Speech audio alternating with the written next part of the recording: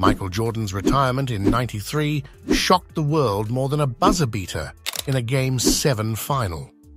Why would the king of basketball suddenly hang up his sneakers? Today, we're diving into the story that left fans puzzled and the sports world turned upside down. Was it the exhaustion, the personal challenges, or something more? We'll explore each twist and turn of MJ's unexpected decision. If you're ready for a journey into one of the most intriguing chapters in sports history, you're in the right place. And hey, if uncovering the secrets behind sports legends is your jam, smash that subscribe button and join us for more epic stories. Fatigue. Let's talk about Michael Jordan's fatigue, and I'm not just talking about needing a good night's sleep. This guy's career was a non-stop, high-intensity marathon. Picture this. From 1981, at the University of North Carolina, Jordan wasn't just playing basketball, he was living and breathing it. He led his college team to a national championship, a massive deal on its own. Then, bam! He's the third pick in the 1984 NBA draft. Imagine the pressure. In his rookie season, MJ was like a storm, taking the league by surprise. Then, a major setback in his second season, a broken foot. Most would slow down, but not Jordan. He came back with a vengeance, leading the Bulls to an incredible comeback against the Boston Celtics in the playoffs. And those battles with the Detroit Pistons, they were brutal. Imagine going head-to-head with a team nicknamed the Bad Boys of basketball. It was a physical and mental grind, year after year. Then, add his appearances in the Olympics 1984 and the famous Dream Team in 1992, bringing home gold both times. By the time the Bulls clinched their first three-peat, Jordan had been going non-stop for over a decade at the highest level of the sport. Loss of motivation. Imagine you're playing a video game and you've beaten every level. That's kind of what happened to Jordan. After the Bulls conquered the Detroit Pistons, who had been their major roadblock, what was left? Jordan and his superstar team, including Scottie Pippen and Horace Grant, were just dominating.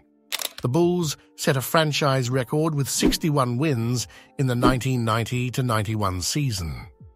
They steamrolled through the playoffs, beating teams like the New York Knicks and the Philadelphia 76ers. And when they faced off against Magic Johnson's Lakers in the finals, they clinched their first championship with a commanding 4-1 series win. The next 2 seasons were more of the same. The Bulls were unstoppable, clinching 2 more championships. Jordan was at the top of his game, scoring champ 3 years in a row, back-to-back MVPs, and finals MVP all 3 times. He had done it all, reached every peak. Shadow of gambling, Michael Jordan's gambling. Now that's a topic that gets people talking. Jordan wasn't just playing basketball, he was also playing the odds, be it in cards, golf, or even tossing coins. He was known for his competitive nature, and that extended beyond the basketball court. But when you're as famous as MJ, everything you do gets magnified. Stories started making the rounds about his gambling habits. There were rumors of late nights at casinos, even during critical times of the season. This wasn't just a small hobby. It was something that caught the attention of fans and the media alike. Then came the real zinger. Some folks started whispering that maybe, just maybe, his retirement was a bit more than just a personal decision. Could it have been a quiet way for the NBA to deal with the bad press around their biggest star? It's like a plot from a sports movie. The best player in the league, a gambling controversy, and a sudden retirement. Death of his father. Imagine reaching the pinnacle of your career, and then, out of nowhere, tragedy strikes. That's what happened to Michael Jordan in 1993. His dad, James Jordan, who was more than just a father, but his mentor and biggest cheerleader, was tragically killed. This was a guy who had been by Michael's side since day one, always pushing him, always believing in him. His death wasn't just a headline, it was a personal earthquake for Jordan. James was shot in his car, a senseless act that left everyone stunned. For Michael, It hit home in the deepest way possible. His dad had always dreamed of him being a baseball player, so, in a heartfelt tribute, Michael stepped away from the basketball court and onto the baseball diamond. People were confused, asking, why baseball? But for Jordan, it was about fulfilling a promise, a son's way of honoring his father's memory. Baseball. Now let's talk about MJ's time in baseball. Picture the best basketball player in the world trading his sneakers for cleats.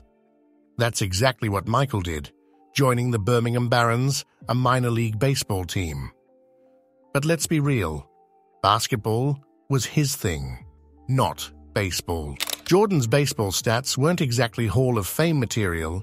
He played 127 games, had a batting average of just .202, and only hit 3 home runs. It was clear that his talent on the basketball court didn't quite translate to the baseball field.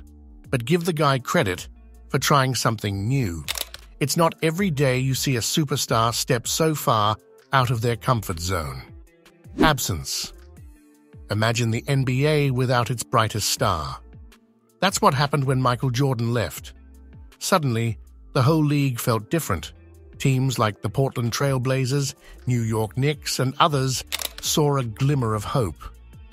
The throne was empty, and everyone wanted a shot at it. The Houston Rockets, led by Hakeem Olajuwon, really stepped up. They seized the opportunity and won back-to-back championships. But even with all the excitement, there was a Michael Jordan-shaped hole in the league. Games were still played, shots were still made, but something was missing. It was like watching a blockbuster movie without the main actor. Fans and players alike felt it. The intensity, the thrill that MJ brought to the court was gone. The NBA was still the NBA, but it lacked the magic that only Jordan could bring. His absence showed just how much of an impact one player could have on the entire sport. Return. Now this is where things get exciting again. Michael Jordan, after his stint in baseball, realized something important. Basketball was his true calling. The competitive fire inside him hadn't burned out. It was still blazing. So on March 18, 1995, the sports world got the news it had been waiting for. MJ was back. Jordan's return to the NBA wasn't just a comeback, it was a seismic event. Imagine the buzz, the anticipation. It was like the return of a superhero. He wasn't just coming back to play, he was coming back to reclaim his throne, to show the world that he still had it. And boy, did he deliver. Jordan's comeback was more than just a few more games or another season. It was a statement. He was ready to dominate again, to inspire millions, and to write more chapters in his legendary career. The NBA lit up again with his presence, and fans around the world celebrated. Michael Jordan, the comeback king, had returned, and basketball was all the better for it. And that's the whirlwind story of Michael Jordan's first retirement. MJ's journey was anything but ordinary. What do you think was the biggest factor in his decision to step away?